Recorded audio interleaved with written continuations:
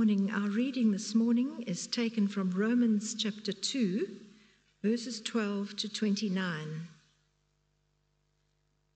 All who sin apart from the law will also perish apart from the law, and all who sin under the law will be judged by the law.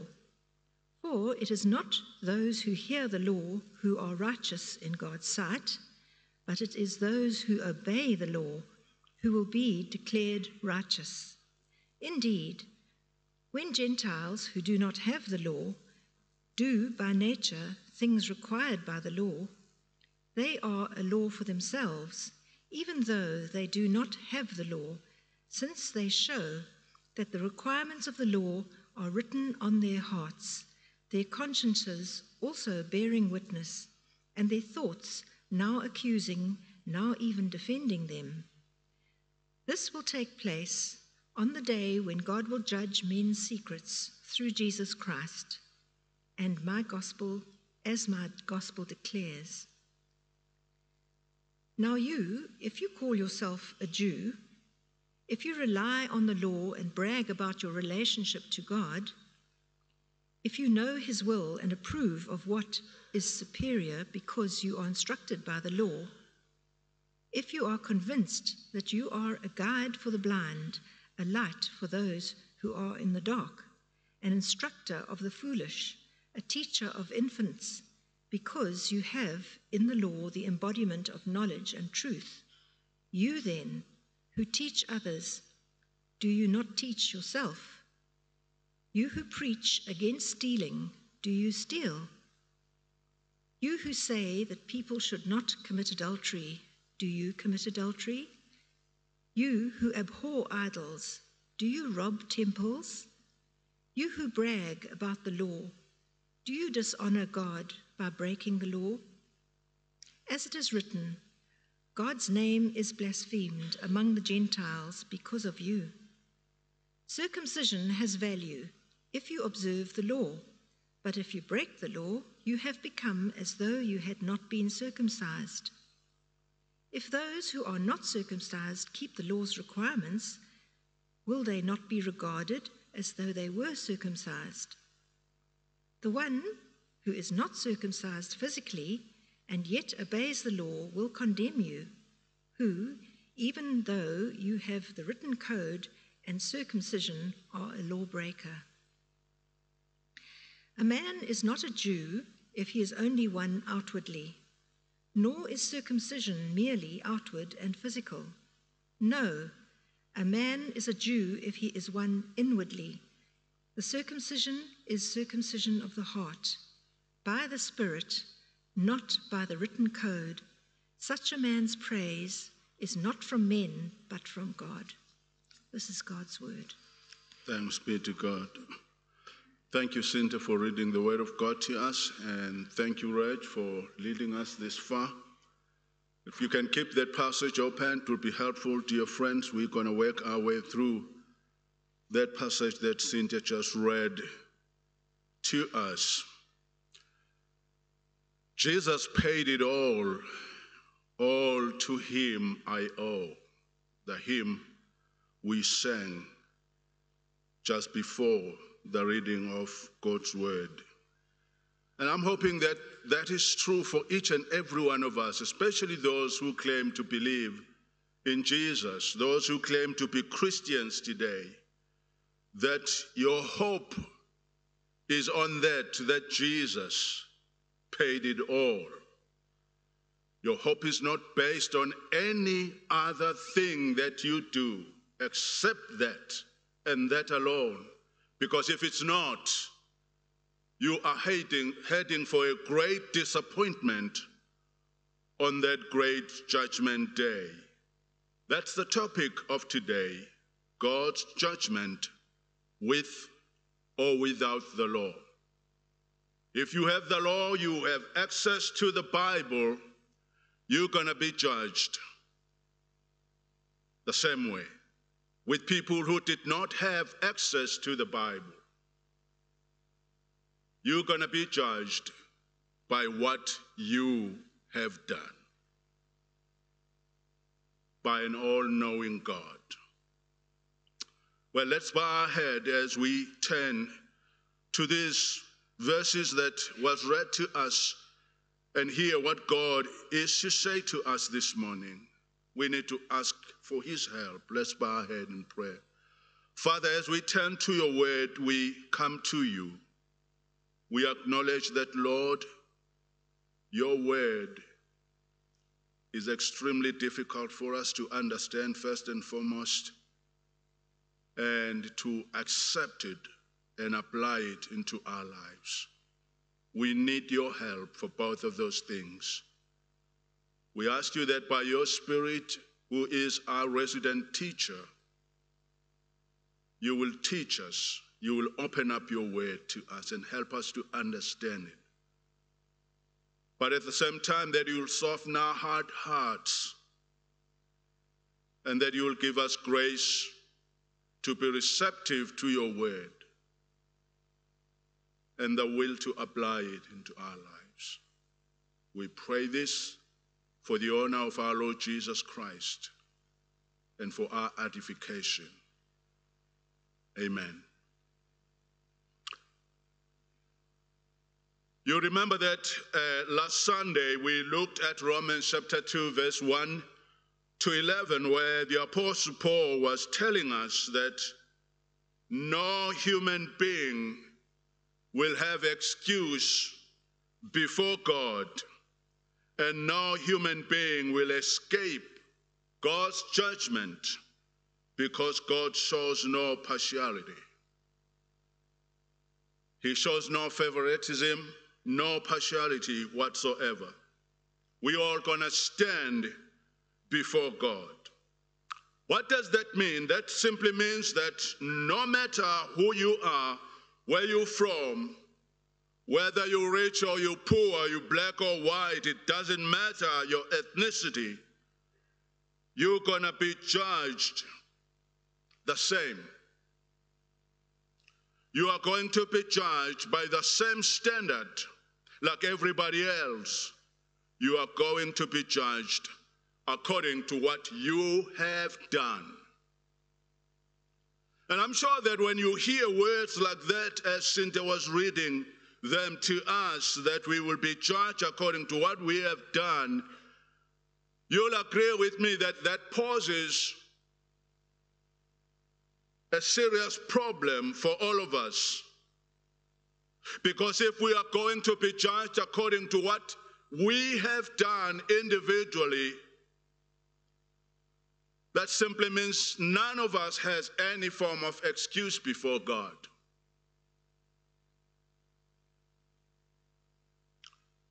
And none of us are guiltless before him. So Paul here in our passage, Romans 2 verse 12 to 29, is talking about the end days when history books will be opened. History books that are not written by man, history books that are written by God, who knows all things. And those books are going to be opened, and we're going to be judged according to the record that God has for each and every one of us. I know that we can have skew of judgment in our thinking because we're living in the world that is, the justice is polluted. It's not what it should be. We might end up thinking that we might be able to manipulate God one way or the other. We're going to hear today that there will be no way that we could manipulate God on that day of judgment. Books are going to be open. Books that are written by the all-knowing God. Books of history. History of your life and my life. Listen to what Revelation 20 verse 11 to 15 says. It's important to read this passage. I know it's long, but we need to hear this as a foundation from which we can then move on and understand what Paul is saying here about the great judgment day. Then I saw a great white throne and him who was seated on it, From his presence, earth and sky fled away, and no place was found for them. And I saw the dead, great and small, standing before the throne, and books were opened. Then another book was opened, which is the book of life. And the dead were judged by what was written in the books, according to what they had done. And the sea gave up the dead who were in it. Death and Hades gave up the dead who were in them, and they were judged, each one of them, according to what they had done. Then death and Hades were thrown into the lake of fire. This is the second death, the lake of fire. And if anyone's name was not found written in the book of life, he was thrown into the lake of fire. That's what's going to happen on the day that Paul is talking about in our passage here. There will be lots of talking this time around, but it's not you and I who will be doing the talking. The talking will be done by God. And that talking will be based on the books of history that are written by God. And some people will bring a lot of things that they have put their hopes on. In Matthew, we read 7, verse 21 to 23, Jesus says, "Not everyone who says to me, 'Lord, Lord,' will enter the kingdom of heaven, but the one who does the will of my Father who is in heaven." Listen to this. "On that day, many will say to me, 'Lord, Lord, did we not prophesy in your name and cast out demons in your name and do many mighty works in your name?' And then will I declare to them, 'I never knew you. Depart from me, you workers of lawlessness.'" Those are scary, chilling words. They're scary because they're final. This is the final day. And the judge is none other than the Lord Jesus Christ. Each word that comes out of his mouth is final. If he says, "Well done, my faithful servant," that word is final. It cannot be challenged. If he said, "I never knew you, depart from me," that word is final. It doesn't matter what you had done. If your hope is hanging on the things that you're doing, you're heading for the disappointment on that day. We all have good things on which we hang our hopes on. Good things that will never help us on this day. And I want you to ask yourself as we work our way through this passage, what are the good things that I'm hanging my hopes on? If you were to die today and stand before God, and God asks you the question, "Why should I allow you into my kingdom?" what will be your answer?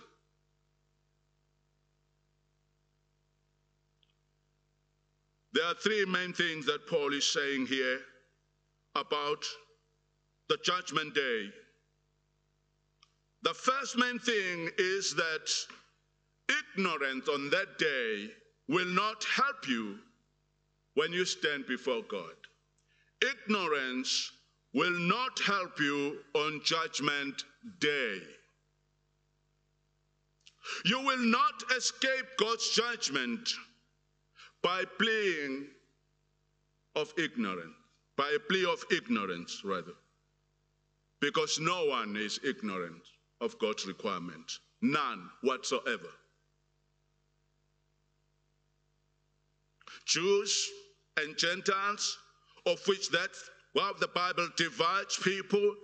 They will be judged equally and fairly before God on that day. Verse 12 to 13 says, "For all who have sinned without the law will also perish without the law." When the Bible talking about perishing, it's simply meaning they will be judged and condemned to eternal death without the law.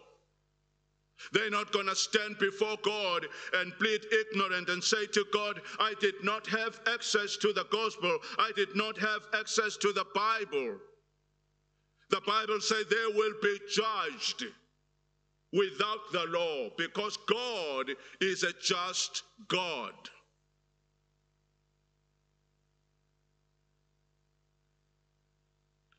And all who have sinned under the law will be judged by the law. Those who have access to the word of God, God will judge us according to what is recorded here in the Bible. And the Bible tells us that the whole book is about Jesus. So it simply means you will be judged according to what you have done about Jesus.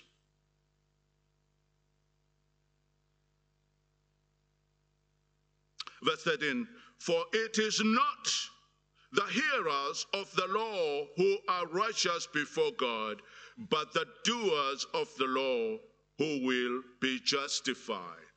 We are not made righteous by attending the church every Sunday and attending all Bible studies and hearing the truth of God and studying it and knowing it.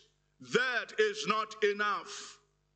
If it was enough, let me tell you, the Pharisees would have been the best buddies of Jesus. They knew the law by head. They could repeat it without reading it.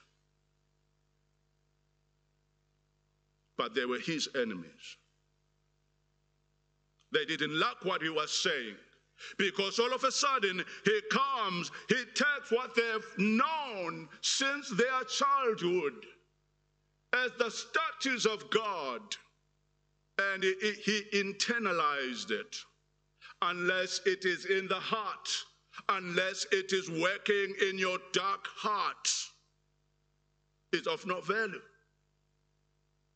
It's not how much you know, it's what you do with what you know when it comes to the Bible. We need to be reminded of that, because we pride ourselves as a denomination that takes God's word seriously, and that is good that we do so, because they're becoming lesser and lesser churches that takes this book seriously. But dear friend, if we think that is enough, we've got another thing coming. If this book is not going through my life, it's just me going through it every year, and I pride myself on that, but there is no change that is produced by this book, I'm not less than the Pharisee before God, and I'm heading for a great disappointment on that day.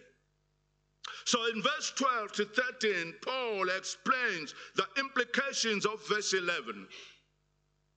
God has no partiality, has no favoritism. I'm not going to stand there and God look at me that this is a favorite sign of mine. No. There is no one who is a favorite to God. The only person that God loves and will approve is a person who takes him seriously on his word. A person who does what he says. So that's how God is going to judge people. It doesn't matter if you did not have the law. Gentile people without the Mosaic law, verse 12a says, will not be judged by the law, but will perish apart from the law. Nevertheless, they're going to be judged. Do you know why Paul has already told us that God has revealed himself in creation so that no man can have excuse before God? I know we say that, oh, that doesn't hold water much. It does hold water much. Anything that God does, he does it purposefully. And the revelation on creation should lead you to behave yourself in such a way that acknowledges that there is a God. And in those bases, you will be judged, whether you have read the Bible or you haven't. And you will be judged by this just God. So Paul continues to say that in verse 12, those with the law, the Jews in verse 12b, should not think that just because they were given the law of God, they are necessarily exempt from judgment. They will be judged by the law. And that is deadly serious, because none of them kept the law. None of us can keep the law. So if your hope is on your performance, if your hope is on keeping the law of God, it better be perfect.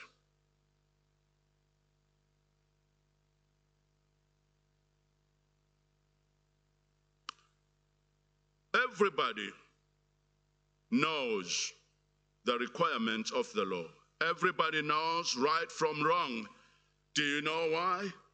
You know it by the mere fact that you are a descendant of Adam and Eve. You remember what Adam and Eve's sin was? It was eating the tree of knowing good and what? And evil. We are born with that. It's in our genes. We know what is evil. We know what is good. The question is, what do you do with it? That will be the underlying question before the judgment throne of God.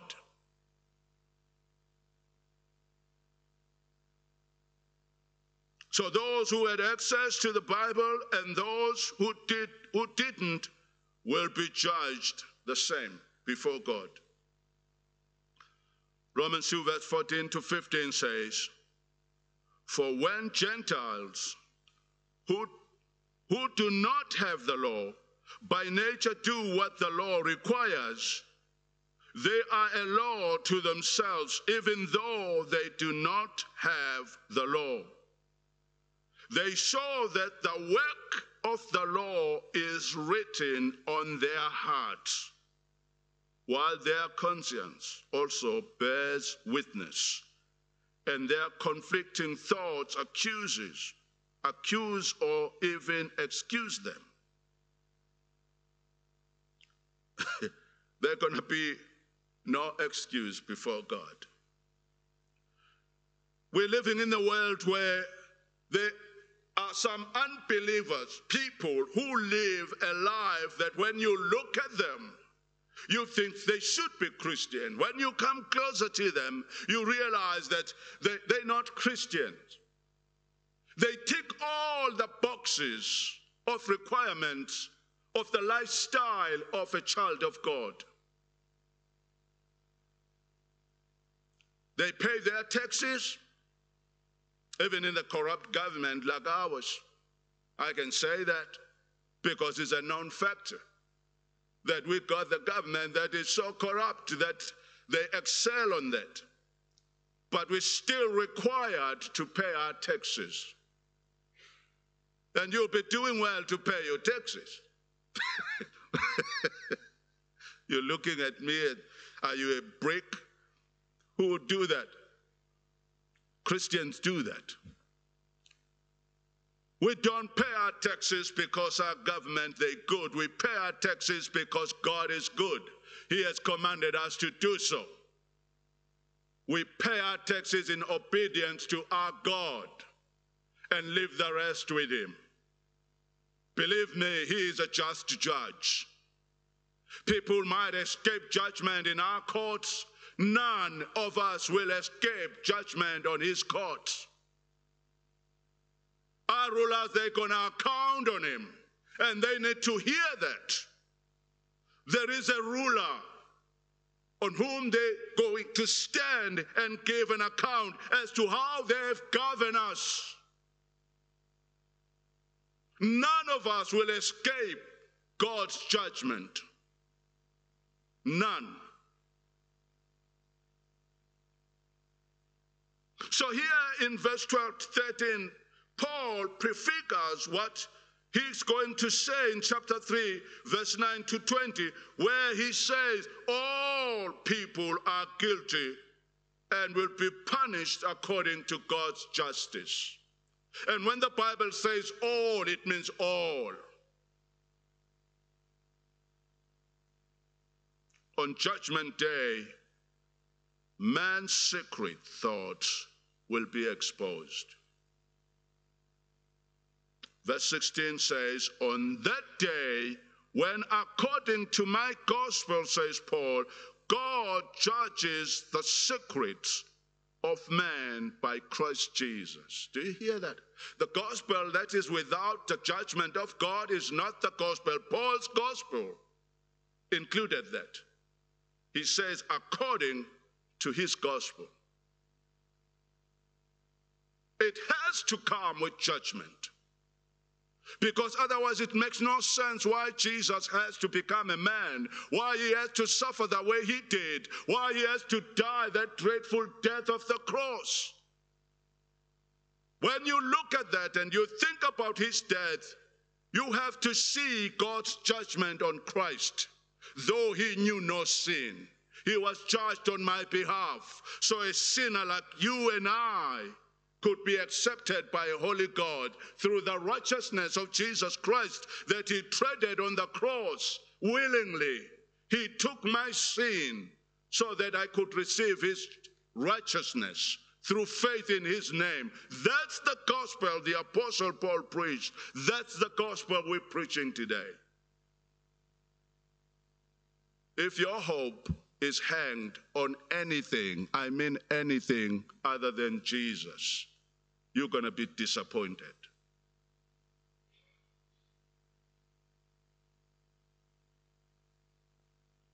So the ultimate day of accountability will come when God finally judges all.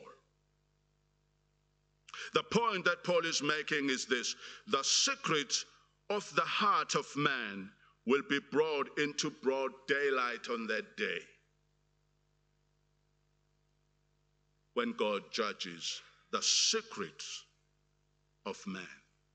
Things that you don't know about me, things that I don't know about you, things that we don't know about our leaders will be brought to open on that day. I said that last Sunday. There would be no time of toying and boycotting that and say this is impinging on my constitutional rights. You know, when someone says that, then you know you're in for the battle. Because the Constitution says nothing when it comes to that. It depends how much you got, how good lawyers are on your side, then you're going to win. And you ask yourself then, whose right was impinged here? That's the madness of democracy.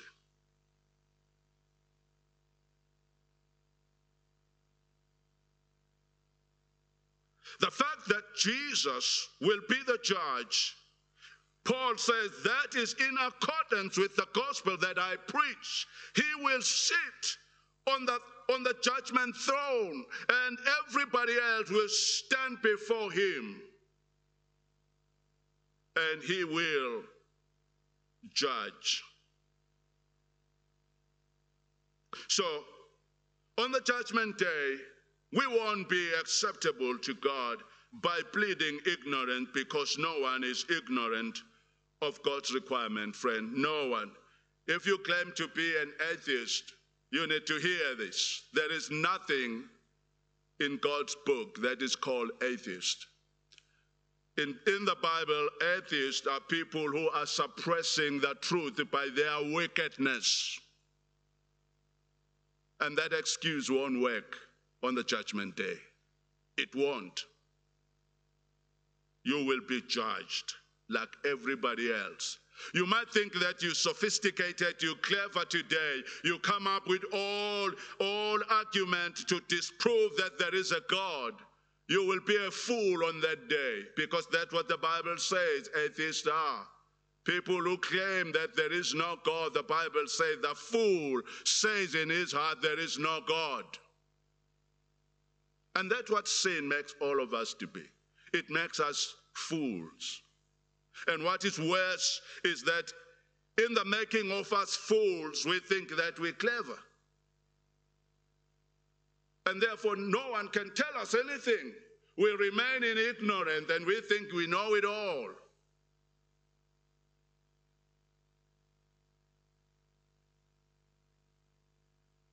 Sorry, when you turn 60, you just don't care what people think about you. You just talk like Jesus is coming tomorrow, and you sleep, you wake up, you see that it's another day, and you think about what you said. Oh, shoo, why did I say that? But that's the truth.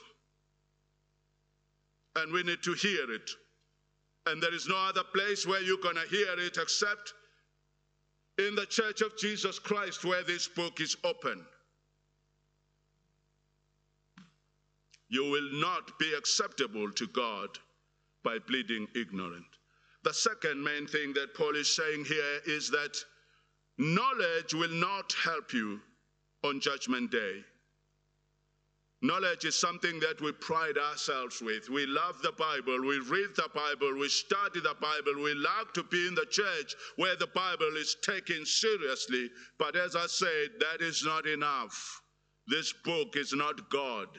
It's a book about God. This book should lead you to God, the person. If it doesn't do that, it's not enough. We don't worship the book. We love the book because it's where God reveals himself. So knowledge of this book on its own, it won't help us on the Judgment Day. You will not be acceptable to God by boasting in the knowledge of the Bible. It doesn't matter how much of it you know it. It really doesn't matter on the Judgment Day. It's what you did with Jesus that will matter. Verse 17 says, but if you call yourself a Jew and rely on the law and boast in God, what does Paul mean by if you call yourself a Jew? He means if you call yourself a person who is in covenantal relationship with God, people who belong to God, people who are born into this privilege of being part of the people of God. And the privileges of being a Jew are laid down there in verse 17 down to 19, where Paul talk about them as a Jew. They were proud and pleased to be Jewish because it meant that they were special people of God. They were not Gentiles. They relied on the law of God, a pride of knowing the law of God that makes you wise. Have you ever thought why they became so foolish? That's what the Bible does if you don't take it seriously. You accumulate its knowledge, you ignore it, you don't apply it in your life, you're going to become the biggest fool of them all. Because you know what is right, but you don't give a thought as to how it applies to your life. You brag about your relationship with God. That's what they were bragging about in verse 17. Because they were chosen people of God. You know his will, in verse 18. The will of God is in his book.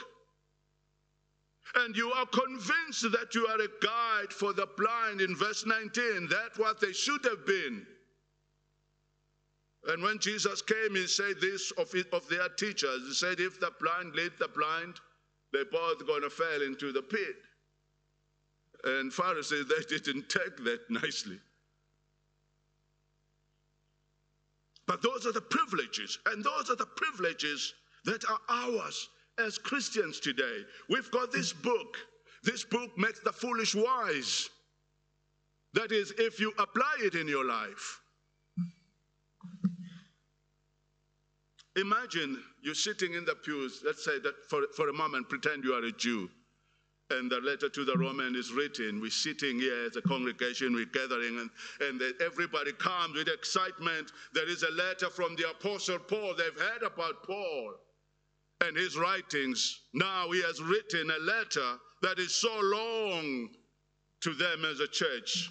And this letter is read, and it comes to this part where it says, if you call yourself a Jew, I'm sure you will be asking yourself, what do you mean, Paul? I am a Jew. How can you ask that? I am a Christian. How can you ask that if you call yourself a Christian? And he turns to CCP members, those who are professing to be a Christian, and say, don't just assume you are fine if you call yourself a Christian. Don't assume you are fine because you are sure you are in right standing with God, because you pray the sinner's prayer and you sign up for membership, as it was announced this morning that if you want to be a member, by the way, to be a member of the church is an important thing that you can do as a Christian. Belong to a group of people and be accountable, because that's how God structures the church. And membership provides you with that to a church. But that is not enough. Signing up of membership does not make you a Christian. You're memorizing the passages of scriptures, and you have led many people to the Lord. Even in the Bible study group that you're leading, you want to get deeper into the things of God. You're so zealous of the Bible, and you think that you are in right standing with God because of all of those things. My dear friend, all of these things are good things, but they're not saving things. They're not. Your hope cannot be hanged on that. It has to be God. Your hope is not on our God-man, Jesus Christ himself. All these things, as you're going to hear, they become null and void before God. They won't help you on the judgment day. Verse 19 to 20, and if you are sure that you yourselves are a guide to the blind, a light of those who are in darkness, and an instructor of the foolish, a teacher of children, having in the law the embodiment of knowledge and truth. Here is where the tie hit the road. Paul said, if you call yourself a born-again Christian, then practice what you preach. Practice what you claim to be. And it's here where the tie hit the road. Verse 21 to 23 says, you then who teach others, do you not teach yourself? While you preach against stealing, do you steal? That's the question. You who says that one must not commit adultery, do you commit adultery yourself? You who abhor idols, do you rob the temple of idols? You who boast in the law, dishonor God by breaking the law? You boast on the Bible. At the same time, can you afford to boast on the Bible and then you be found living a life that is ungodly constantly? Don't you like the Bible? You can accuse the preacher of anything, you know. Paul is asking those questions. You see it. It's right there in the Bible. That's why we've got Bibles on the pews, so that you don't attack the preacher. You read it yourself. We say to people, do not steal, and turn around and we don't pay our taxes. And it's easy not to pay your taxes, especially if you don't tithe. You know, people that does not tithe, they don't have a problem of not paying the taxes. If they're robbing God, they're stealing from God. What it is to steal from men? It's nothing. It's easy. They do it without thinking.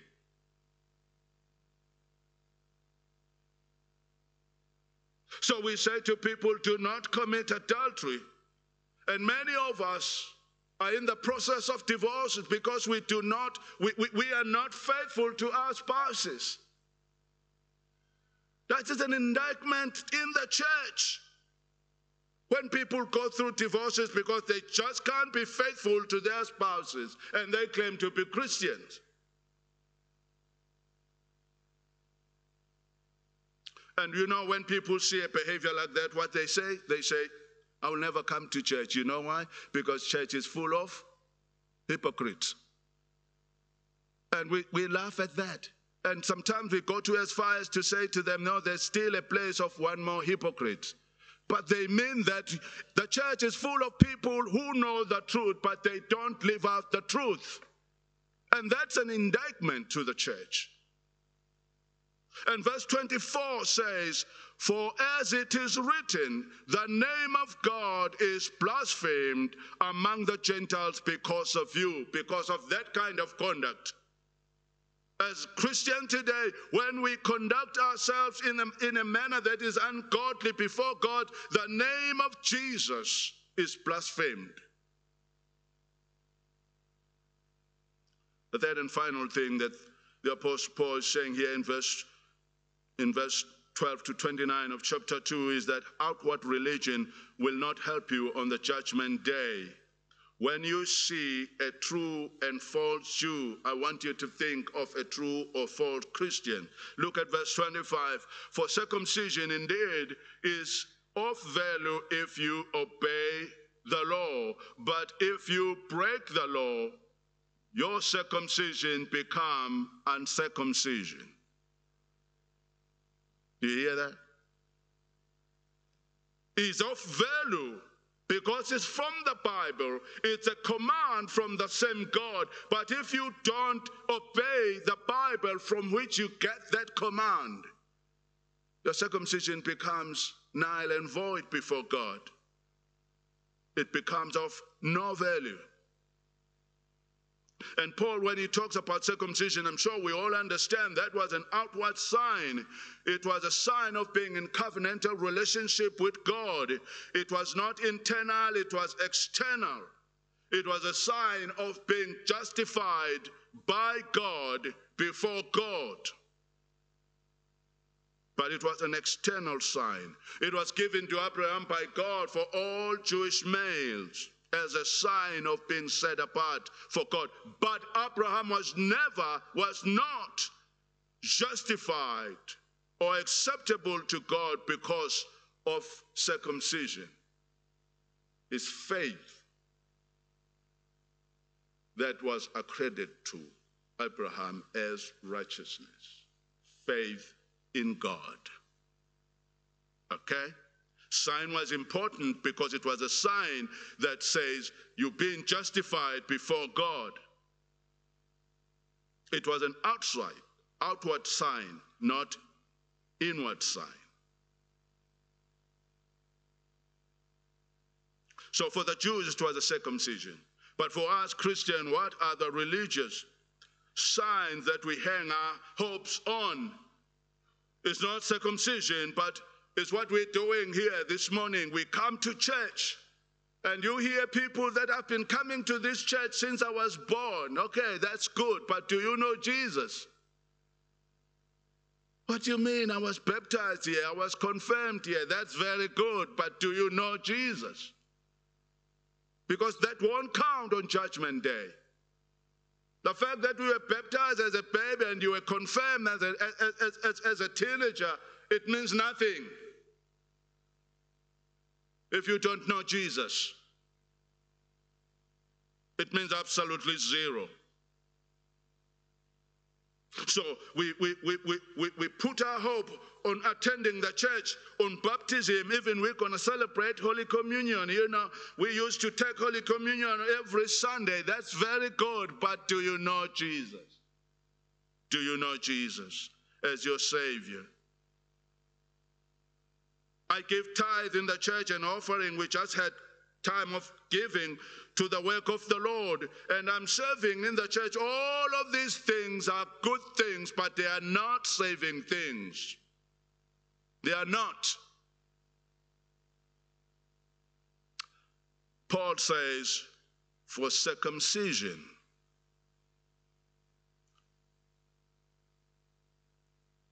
in verse 10, in verse 25, for circumcision indeed is of value if you obey the law. All these things, coming to church, if you obey what God is saying as I'm preaching this morning, it becomes of value. It's good that you come to church, but if you come to church and you hear God speaking to you, you disregard what God is saying, you know what is happening? Your heart is becoming harder. You're playing a very dangerous game.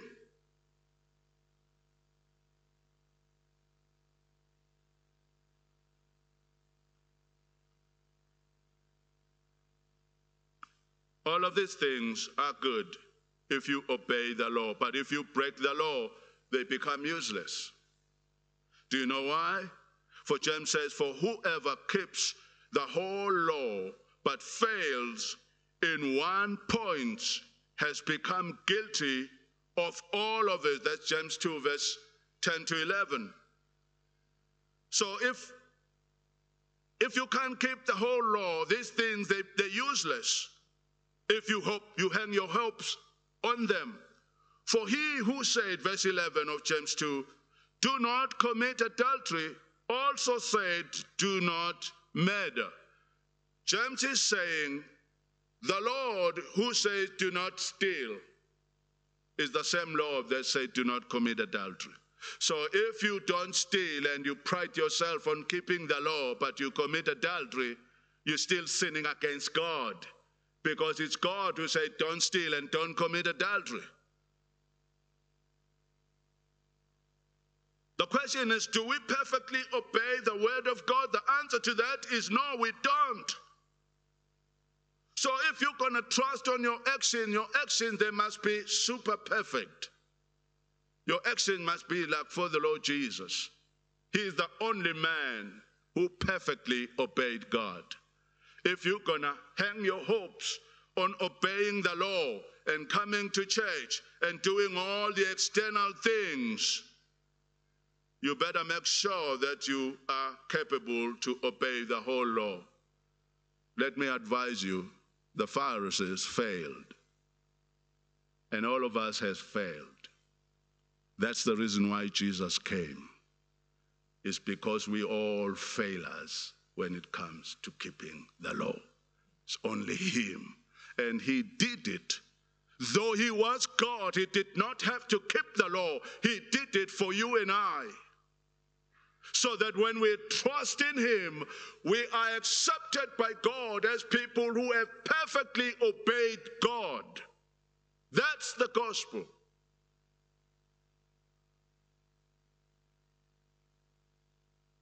We don't keep the law. Verse 26 to 27 says, so if a man who is uncircumcised keep the precepts of the law, will not his uncircumcision be regarded as circumcision? Of course, by God, that's how God's going to regard him. Then he who is physically uncircumcised but keeps the law will condemn you. That's simply Paul simply saying, you know, if the pagan is living a life that is in accordance to the law of God, to God's requirement, And you who is a born-again Christian, you're not living your life according to the Bible. And this man who is not a Christian, who does not come to church, who does not give tithe and offering to church, who is not baptized, but he lives a clean life, Paul says he's going to condemn you as a born-again Christian.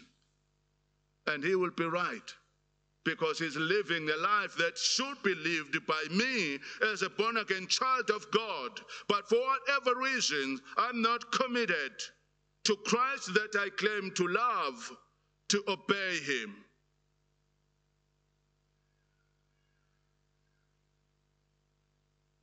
This is scary, but it's the reality. So no one is part of the covenantal people of God who is merely one outwardly. Religious, external things does not make you part of the people of God. Just as external circumcision without a circumcised heart did not make the Jews who were physically Jews to be Jews. Only those who were living by faith were Jews. Verse 28 says, "For no one is a Jew who is merely one outwardly, nor is circumcision outward and physical." So what does God want from you and me? God wants genuine believer. That's what God wants. A true Jew or a Christian is the one circumcised in the heart. Verse 29, "But a Jew is one inwardly, and circumcision is a matter of the heart, by the Spirit, not by the letter. His praise is not from man, but from God." God requires something that you cannot do for yourself. You can't circumcise the heart. I think I've never done it, but if someone wants circumcision, I think I can do it. You know, I just need to hear, how far do you cut? And then I can cut that. But you can't circumcise your heart. That's the work of God. It's beyond your reach. You need Jesus to have a circumcised heart. That's the point that Paul is driving here. He takes everything that we hang our hopes on so that we are stripped naked before God. We've got nothing in our hand that we can bring to him. Simply cling on the cross. That's what he's heading to. Outward religious practices won't count. They won't count, dear friend. And if you've been in the church for years and you have never bowed your knee to Jesus, you need to do it quick. Because anything else won't count. It won't stand before God on the judgment day. God requires new birth.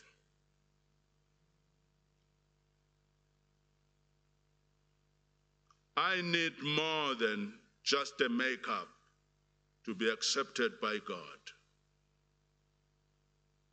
I need a heart surgery, and that can only be done by Dr. Jesus. He is the only specialist for that.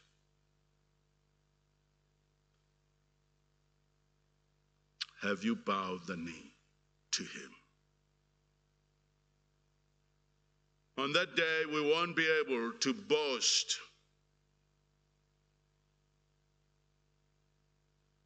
or to plead ignorant before God. We won't be able to say, I didn't know any better, God.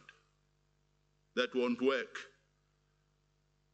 You won't be able to boast in knowledge of the Bible, because though you know the Bible, you have failed to live it out. If there's anyone in the house who can raise his hand and say, you know, I live by this book, and I'm able to obey everything that is here. You can raise your hand to your own peril to prove to yourself that you are a liar. None of us, including me, I haven't. I trust in Jesus, who did obey this book to the letter. And that obedience is in my account. As long as I trust in him, my account is full of Jesus' obedience. Even when I fail and confess to him, God forgives me quickly because my account is full with Jesus' obedience to his word. He is my Savior. Is he your Savior? On that day, you won't be able to boast on your religious performances because you know you have broken the laws of God. Only Jesus. Let's bow our head. Only Jesus. The good thing about Jesus, you can receive him right now. You can receive him alone on your bed. He's ever there to save. And is drawn to a genuine repenting heart that cries up to him. He's a sensitive Savior. Father God, we thank you for your word this morning. Thank you, Father, that it speaks like no other words that are out there. It speaks direct into our heart. For that we give you thanks and praise, Heavenly Father. And I do pray that, Lord, you will continue by your Spirit to open your word to us the only way you can, better than any of us put together, to each and every person that heard your word this morning. You'll continue to open it up to us, Lord, and bring us to our knees before King Jesus, before it's too late. We ask this for his glory and for our edification as your church. In Jesus' name, amen.